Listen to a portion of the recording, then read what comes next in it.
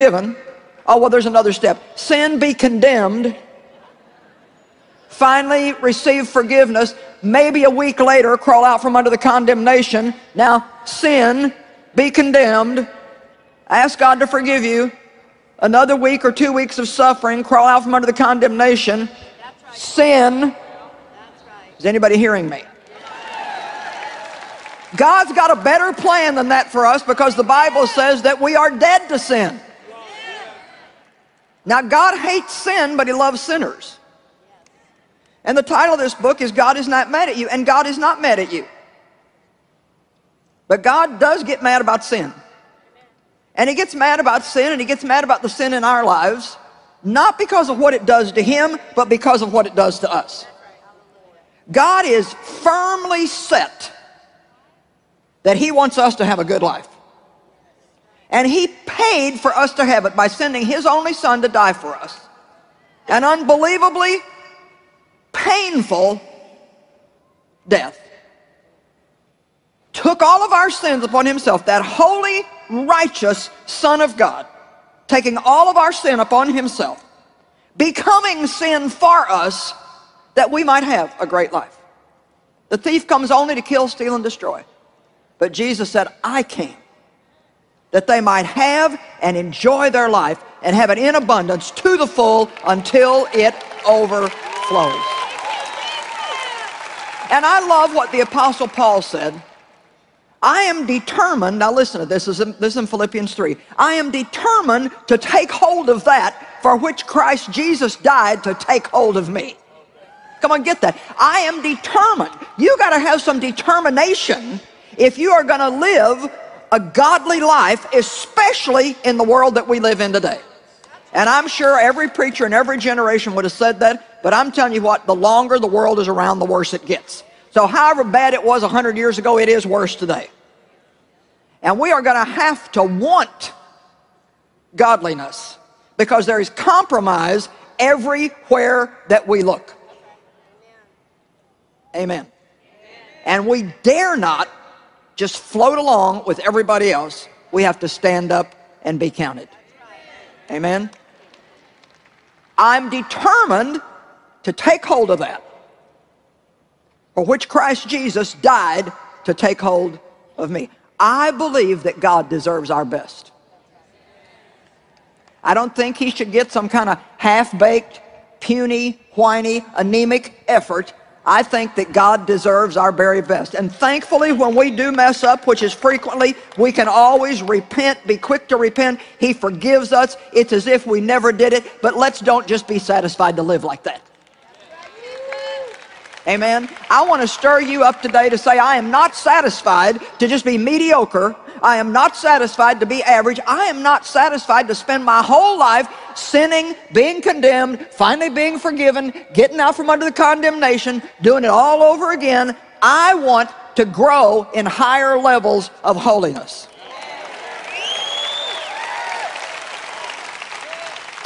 And let me say this right on. Holiness is not following a bunch of rules and regulations. This is what holiness is, being led by the Holy Spirit. That's all that holiness really is, because the Holy One lives in us, and we don't have the law on stone tablets anymore. By the way, it came on stone tablets because it was hard, and it hardened people's hearts.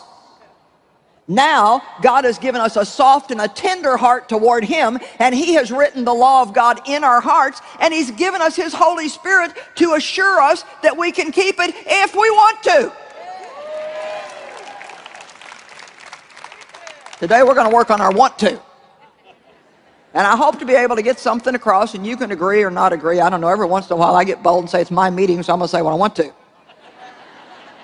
But first of all, anything that God has told us to do, He will give us the ability to do it. How many of you will agree with that? Now, I want you to pay attention to what you just agreed to. Do you know what you just said yes to? Anything that God asks us to do, we have the ability to do it. Well, we could just stop there and just say amen and go home, because see, we don't really believe that. It's like, otherwise we wouldn't just say all the time, well, I can't, it's too hard, I know, and it's just hard, and I got a bondage in that area, and I'm addicted, and I just can't help it. It's the way I was raised, and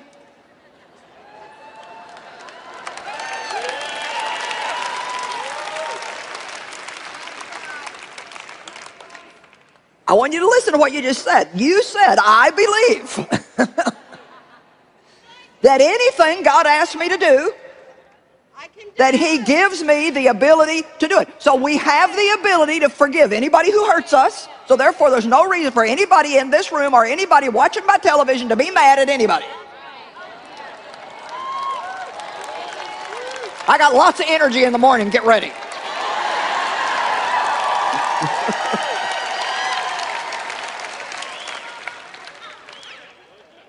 Think about what you just said. I believe. And I mean, it does make sense. Why in the world would God tell me to do something and then stand back and laugh at me because I couldn't do it? Why would He say forgive people? Why would He say be kind, be patient, be generous? Why would He give me all these instructions? Be a woman of prayer.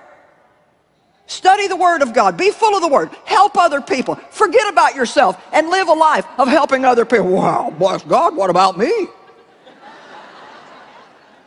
Well, if you do that, then people are just going to take advantage of you. No, we need to stop making excuses, and we just need to get about saying, if God said it, He has given me the ability to do it, and by His grace, by His power, I can do whatever God asks me to do. So here's what we really have. We have a want-to problem. I feel feisty today. And we don't want to think that we don't pray because we don't want to. We don't want to think that we don't spend regular quality time with God because we don't want to. I mean, can you imagine just saying to God, I don't spend any time with you because I don't want to? Well, nobody's going to do that. We're going to have a whole bunch of excuses, but that's all they are, really, is excuses. And an excuse, by the way, is a reason stuffed with a lie.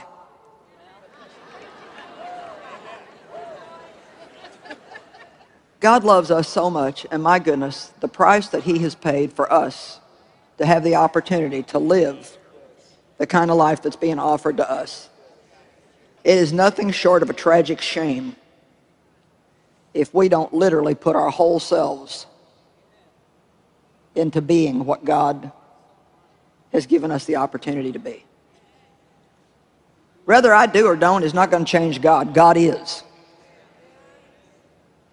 This is my opportunity.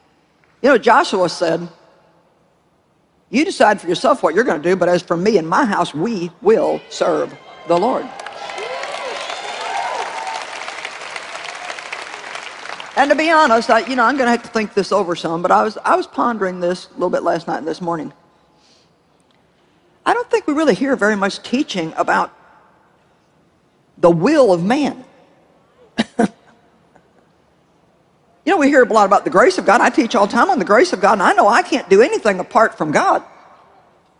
But I do believe that whatever He asks me to do, that I can do it. I can't do it without Him, but I can do it with Him, and He is with me all the time. And I do believe that whatever God asks me to do, I'm able to do it. So I've just kind of given up all the dumb excuses.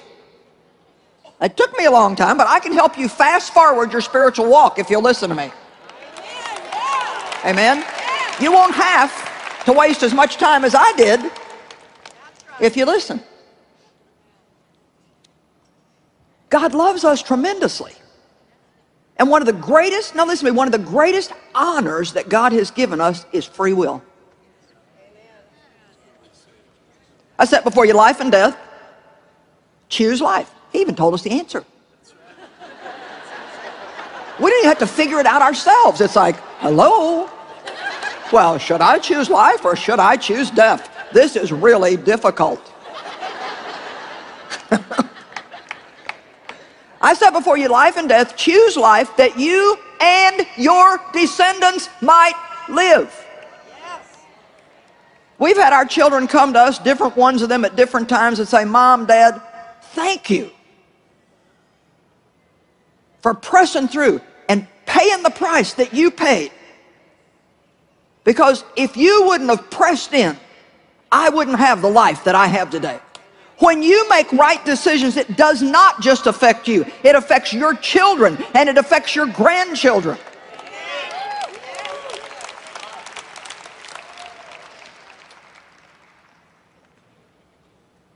I set before you life and death. Choose. Now, having free will, awesome. Man, I can do what I want to. But having a free will is also an unbelievably huge responsibility. God has already said He loves us. He loves us unconditionally. That's a settled fact. God's going to love us no matter what we do. But I'm going to put another question out to you. Do you love God? With the greatest commandment is you shall love the Lord your God with all your heart, with all your soul, with all your mind, and all your strength. That's the greatest, the most important commandment. You shall love the Lord your God with all that you've got. With your time, with your money, with your thoughts, with your habits, with your entertainments. You just have to excuse me, but I just flat out am in love with God. I mean, I just can't help it. I am in love with God. I don't just love Him, I am in love with Him. And you know, God spends years and years in our life establishing that relationship with Him. I love you. I'll give you mercy. I'll provide for you. I'll give you grace. And then there comes a time, just like any parent would like to hear a child come around and say, Mom, Dad, what can I do for you? Amen. Yes. If we never get around to that, then it's all just a one-sided thing where the kid is just gimme, gimme, gimme, gimme, gimme, gimme. I'm in trouble once again, Mom and Dad, can you get me out? And that's not a satisfying relationship. We want our children to come and say, what can I do for you? I have children now that are in my house every day. Do you need anything? Can I get you anything? Is there anything you need? They take care of us, and I'm like, yes.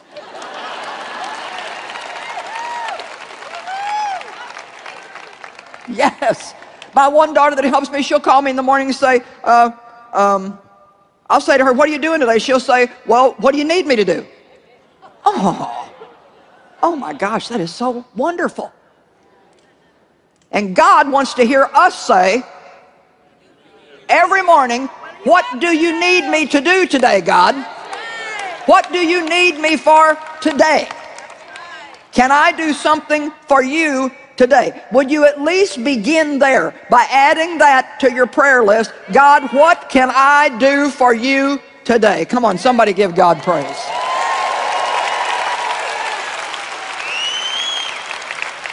So what are we going to do about sin? Well, it's impossible to be free from it unless we hate it. So everybody, just for practice, say, I hate sin. I hate what it does to people. I hate what it does to me. I hate what it's done to the world. I hate what it's done to people. And if you want to know the truth, I hate the devil. Because he is the root of all of it. Now listen, I'm going to read you a little bit of this Joyce Meyer book. Although we know that all manner of sin can be forgiven, and there is no amount of sin that can prevent us from having a wonderful relationship with God, we still do need to deal with our sin. So what are we going to do about it? What should our attitude be toward it? And that's really the thing that I want to get across today is, what should our attitude be toward sin? I believe that we must hate it just as God does, and that we must resist it steadfastly in the power of the Holy Spirit. We cannot be filled with God's Spirit and ever be satisfied with a life of sin and compromise. Although we should hate sin, we should never hate ourselves because we sin. God hates sin, but He loves sinners. Now I want you to listen to this next little bit here. Only a mature believer is able to squarely face their sin and not feel condemned.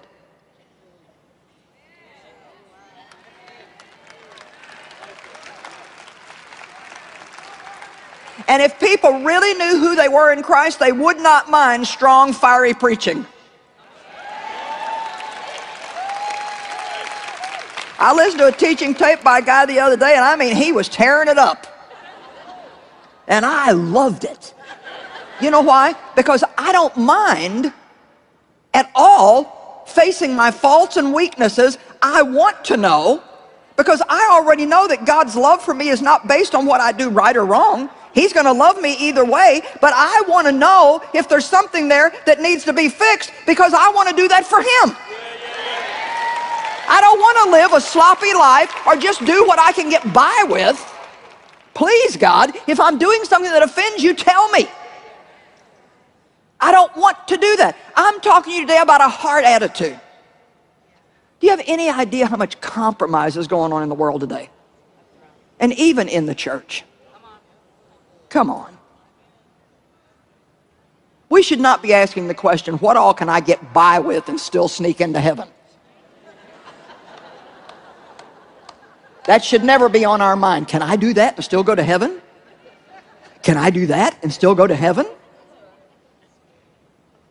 No, that should not be the cry of our heart. The cry of our heart should be, God, how can I be what you want me to be? So I can be a bright light shining out in the dark world. Now, I'm not talking about being like some kind of religious prune. I'm talking about getting out there and being a living example of how wonderful it is to serve God. I am excited about God.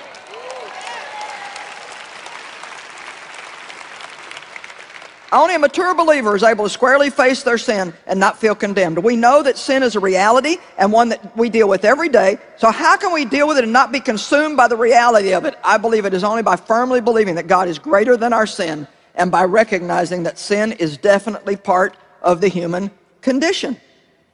All have sinned and come short of the glory of God. Therefore, all are made right with God through the blood of Christ. What shall we say to all this? Are we to remain in sin in order that God's grace might multiply and overflow? Now, Paul was bringing the grace message, telling people that they were forgiven by the grace of God, that no matter how much sin there was, that God's grace would abound and override that sin. And so just like people always do, they always kind of get out of balance with everything. And so now they're kind of trying to take it, to an extreme. And let me say that we have a lot of teaching floating around today about grace. I just did a brand new series on grace. I love teaching on grace. I love teaching on the mercy of God, the goodness of God, the love of God. But I will also tell you that that's not the only thing and all that we need to hear. Every once in a while, I need somebody to get in my face and say, don't do that. Every once in a while, I need to hear a good message on you reap what you sow. Every once in a while, now maybe you don't need them, but every once in a while I need a good message on obedience. I love a good message on holiness. I love a good message on let's be led by the Holy Spirit. We need the whole counsel of the Word of God, not just one part of it. We got to have the whole thing. Amen? So, Paul came with a message of grace, and so they got all excited about grace. They said, well, maybe we just ought to sin a whole lot so we can have a whole lot of grace. Now, you might think that nobody would be that dumb, but... And Paul said, certainly not. How can you who died to sin live in it any longer? So the Bible says that we are dead to sin. And if you look at Romans 6, verse 11, it says, even so consider yourselves dead to sin and your relationship to it broken, but that you are alive to God, living in unbroken fellowship with Him in Christ Jesus. So he's saying, now, you're dead to sin, so how do you see yourself? Do you see yourself as sin being a real problem in your life and something that you can't handle? Or do you say, I am dead to sin, I consider myself dead to sin, I'm not going to get up today and be afraid I'm going to sin. I actually believe that I'm going to be led by the Holy Spirit and I'm going to walk in righteousness today. Okay, now, you say, now listen, you say, well, if I'm so dead to sin, then why am I still sinning? Are you ready? Because we're dead to sin. Nowhere in the Bible does it say that sin is dead.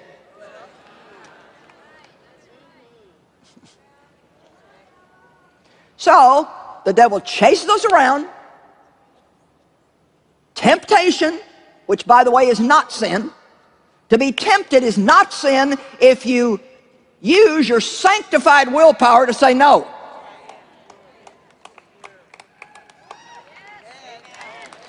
Now see, we'd rather think we can't help it.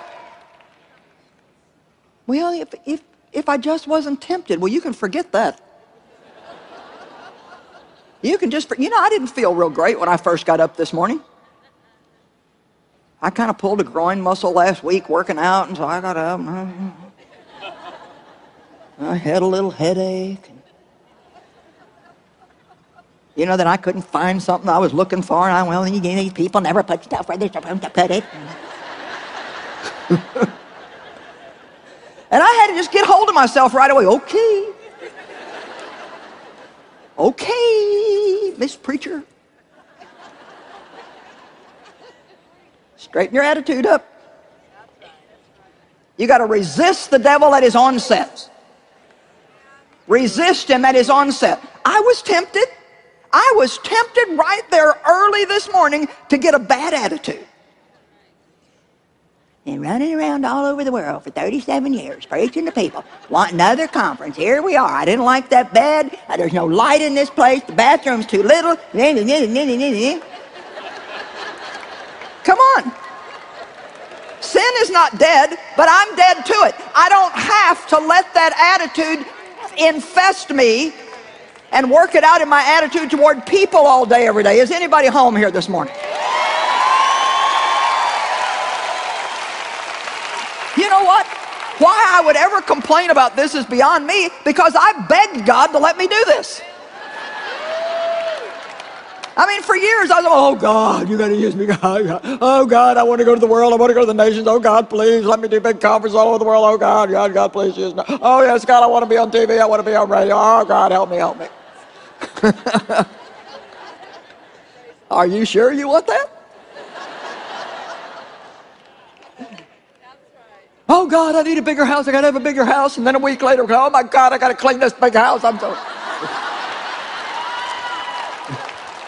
Come on, oh God, I want to have kids. Lord, I just want a dozen kids. Please, God, give me kids. I love kids. I got to have kids. Oh my God, if these kids don't grow up and get out of here, I'm going to lose my mind. Oh, I want to be married. God, please, please, please, I want to be married. God, I got to, just give me a man. God, I got to have a man. Oh God, why did you give me this man? Come on, is anybody home in the house today?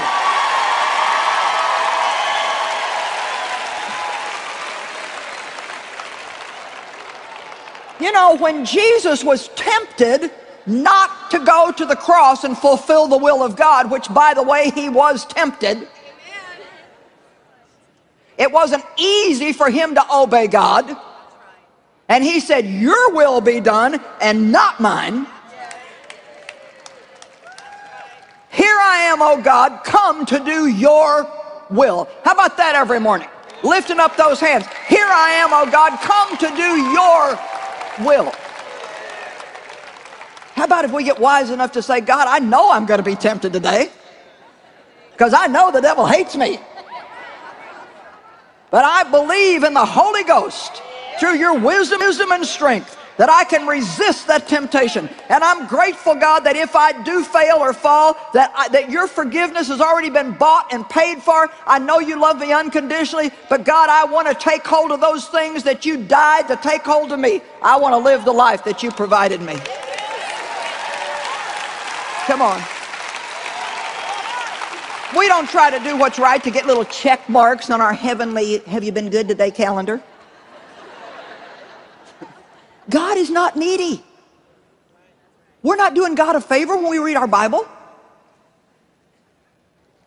I remember thinking that, oh, I need to read this so God don't get mad at me. And I heard the Lord say one day, you ain't doing that for me. I already know it. I wrote it, remember?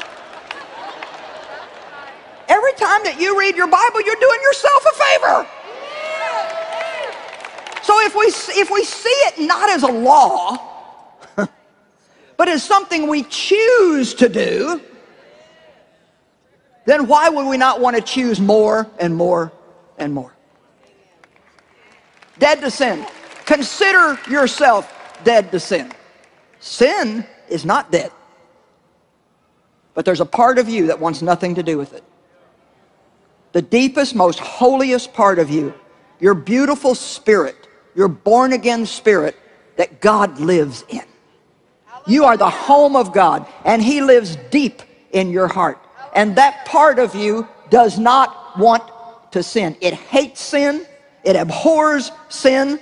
But we also have a soul, which is that kind of next layer of our being, our mind, will, and emotion. And then beyond that, we even have a flesh. And so we have to learn to live deeper. And we have to go with what's way down deep in here, not what we feel like. I didn't feel much like coming over here this morning when I got up. Now, don't be insulted. I'm just trying to be real with you. Darlene woke up at 2 o'clock this morning. Darlene woke up with, she got jet lag. She's been awake since 2 o'clock this morning. Maybe she didn't feel like coming over here this morning. I can't do that much, or I'll have to get carried out. But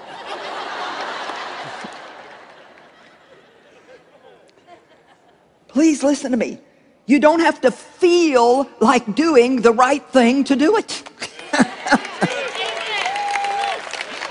Please, you don't have to feel like doing it to do it. We have too many passive people. You know what a passive person is? Somebody who sits around and they're like, they want to do the right thing, but they wait to be moved by some outside force. Honestly, it's just like, you've got the power of the Holy Ghost. God's given you a free will. He wants you to use your will to choose His will. And the moment you do that, God hooks up with you, and there is no devil in hell that can keep you from being successful.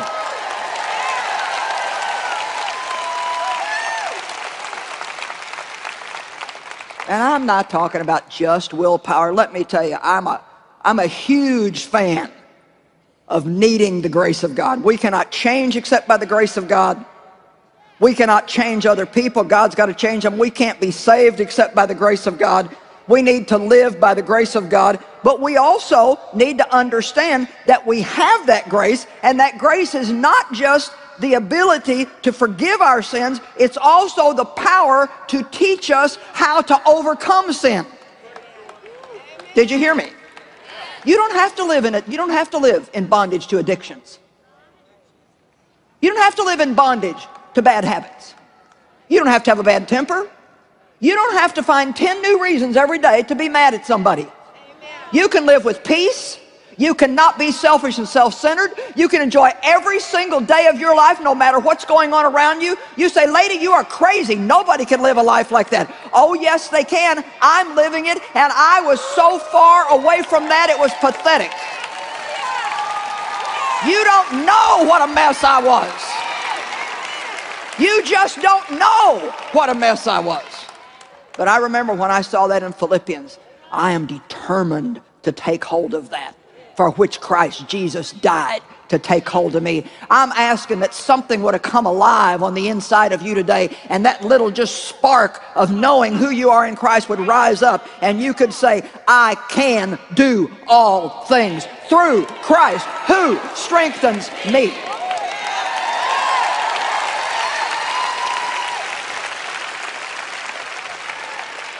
Now let me give you a practical example of this thing about being able to do what you want to do. How many, do you agree with that? Nah, not so many of you. I'll go over here and try it. How many of you think if you really want to do something, and I'm not talking about something that's outside of the will of God, but I'm talking about if it's something that God has, you know, I can't just go be a great singer because I want to. That's not the kind of stuff I'm talking about. But let's just say that I see that there's, you know, something lacking in my life, and it's a godly principle that I know that God wants me to develop. Now I can say to God, okay, God, I really want to be, I want to be a kind person. I want to be a kinder person. Well, God's going to help me, and the first thing he's going to give me is many opportunities to practice. See, we want to get all this stuff transplanted. I'd love somebody to just transplant kindness on me. My administrative assistant is so nice. Oh my gosh. When I need to be nice to somebody and I don't think I've got what it takes, I send her.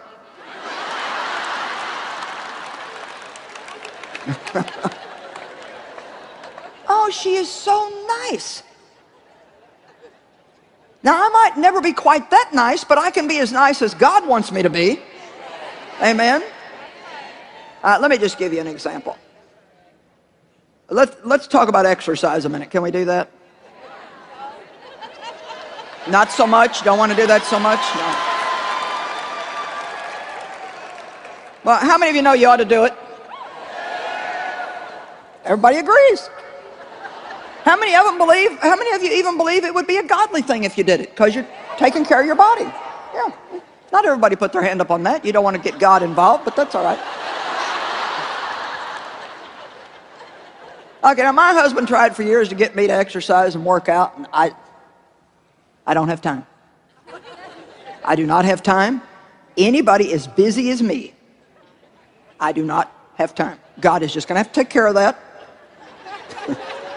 Because I just do not. And I believed that. I believed that I did not have the time. I believed that.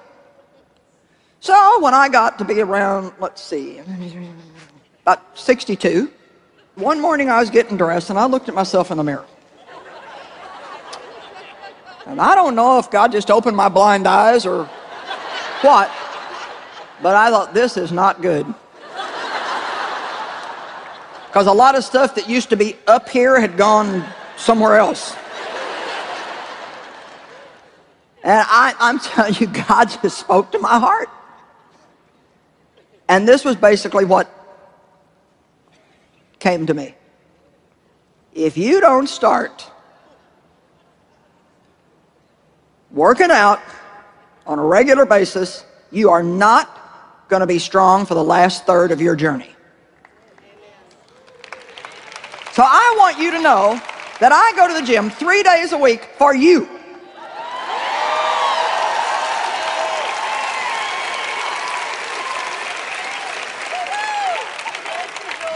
So I can keep trying to get some common sense into everybody. I mean, really, my husband laughed at me when I told him I was going to go. He's like, I'm going to go watch this. Because I would say I was going to exercise and I'd do it 2 days and get sore and then I'd quit. You know, it's kind of like a diet. It's easy to go on a diet when you're full.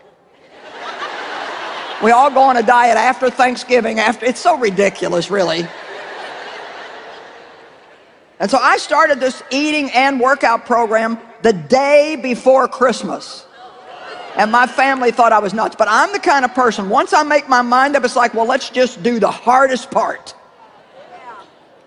and get it over with. Long story short, not bragging on myself, I've been doing it now these 7 years, this December, and here's the thing. Here's the thing. Why do I have the time now if I didn't have the time then? Because now I want to do it, and then I didn't want to do it. I'm just being honest.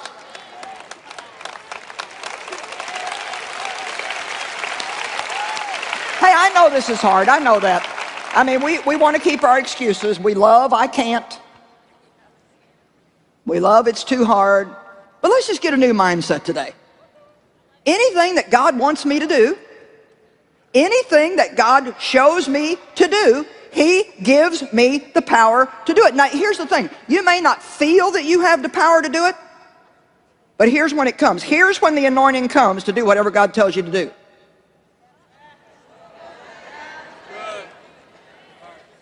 You're like, wow, I did that. Praise the Lord.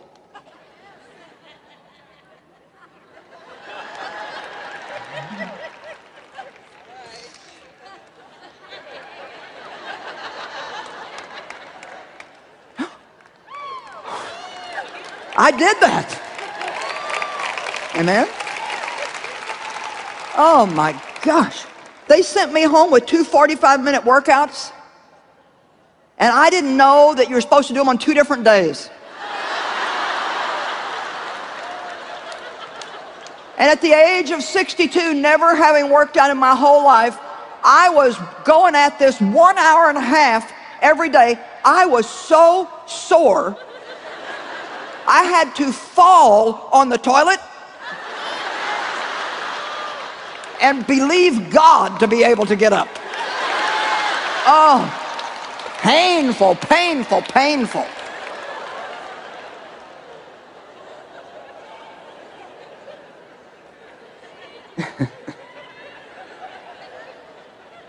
Matthew 5:6. We're having more fun than ought to be legal.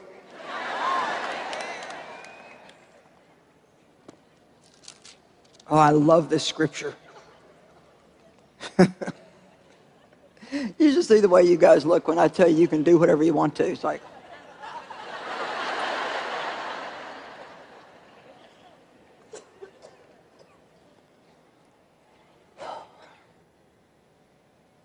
blessed and fortunate and happy and spiritually prosperous in that state in which the born-again child of God enjoys his favor and salvation are those who hunger and thirst for righteousness, for they shall be filled. Now, maybe your experience is not like mine, but if I get hungry, I'm talking hungry, I will get something to eat. Amen? If we had that kind of spiritual hunger, where we were hungry for righteousness. Now, we are right with God. We have righteousness in us, but if we get hungry to see that worked out through us, if we're hungry enough to hear good teaching that's going to really keep us on the straight and narrow of life. One of my friends sent me, as a matter of fact, she's a minister. She sent me a picture the other day of her watching me on television. She said, I'm getting my morning butt kicking from Mama Joyce. She said, this keeps me on the straight and narrow of life. We need it all. We need encouragement. We need edification. We need to know that God loves us. We need to know that He wants to do things for us, that He's merciful to us. But we also need to know that God is a God of justice and that sin does bring consequences. Even though we can be forgiven for any sin, it does have consequences, especially if we just keep doing the same thing over and over and over and over, thinking that we can just get by with it.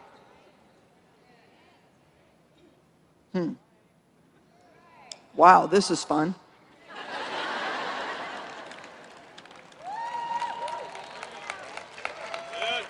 You know what? Whatever hang-ups you got doesn't matter to me if you conquer them today, tomorrow, 6 months from now. All I want you to do is have an attitude of, I am not going to live like this. Did you hear me? That's all I want. Hey, I got stuff that I'm working through too, but my attitude is not to put up with it. I'm just asking for a new attitude, an attitude that says, I'm not going to be satisfied with this. This is not the way I want to live. I'm determined to take hold of that for which Christ Jesus died to take hold of me. I want to have that life that He bought and paid for with His blood. Are you with me? Can we at least do that? Let's look at 1 Peter 5, 8, and 9. Be well balanced, temperate, that's disciplined, sober of mind, that means serious, be vigilant, that means aggressive, and cautious, that means living carefully at all times, not once in a while. For that enemy of yours, the devil, roams around like a lion, roaring in fierce hunger, seeking someone to seize upon and devour. Everybody shout out, it's not gonna be me.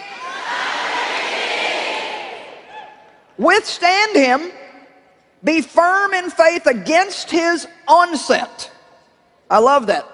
The minute the devil makes a move against you, the minute you feel temptation, that's when you start praying and resisting it.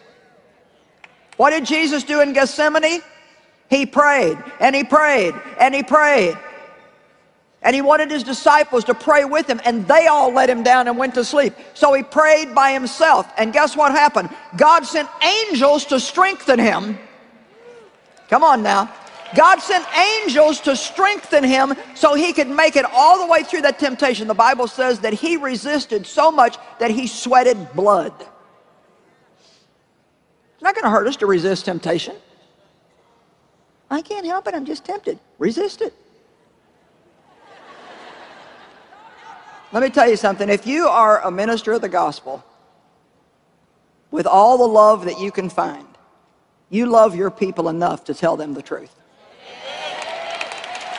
Don't you dare just tell them what you think they want to hear so you can get another offering next week. You be sure that you tell them the truth in love, and God will always take care of you, and you'll have more people than you'll know what to do with, because people are looking for the truth. Amen? I'll tell you one thing, you can believe it or not, but I'm doing this because I love people. Otherwise, I would be in my rocking chair with one of my grandbabies. Resist the devil at his onset. I don't think when Jesus was in the garden, he just thought, well, I'll just wait and see how bad this gets.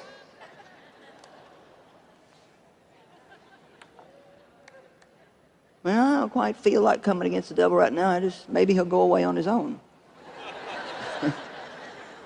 And the best way to resist temptation is to start to pray.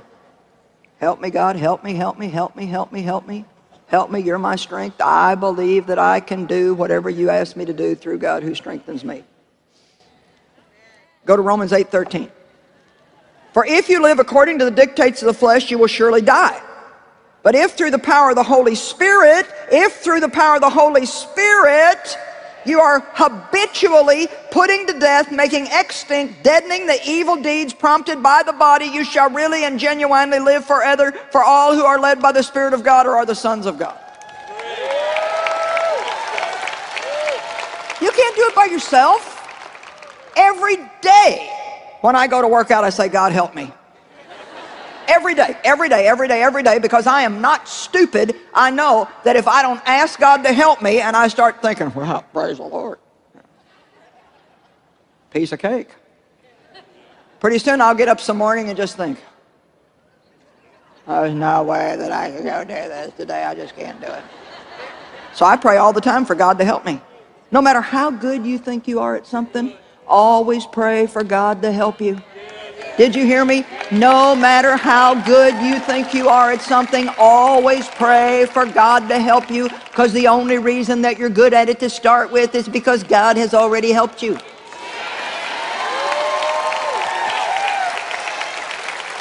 I mean, do you honestly think that I would get up here and try to preach without begging God, God, help me, help me, help me, help me? I mean, if you really heard my prayers before I got here, you might not think, I don't think I want to go hear her, because she don't sound like she knows very much. And then I get up here and I open my mouth, and sometimes it's like an explosion, like it is today. It's like, amen? And you better come back tonight to see what happens, because I never know till we get here. Dave said this morning, and he'll tell you, he said, I'm looking forward to hearing the message. I said, me too. It's not that I don't come with a plan. I've got a plan, but God is in control. Amen? Hunger and thirst after righteousness. Believe that you don't have to just sin. Feel guilty. Repent. Spend another 2 weeks or so still feeling guilty because now you got to pay for what you did wrong. Then you finally crawl out from under that. Sin again. There's a better way to live than that. Amen. There's a higher way to live. That's where we start, but that's not where we ought to end up. We need to know enough about God to know the devil's tempting me. I'm resisting it. I'm dead to sin. I'm not going to live in sin. The power of God is on the inside of me, and I can do whatever I need to do through Christ who strengthens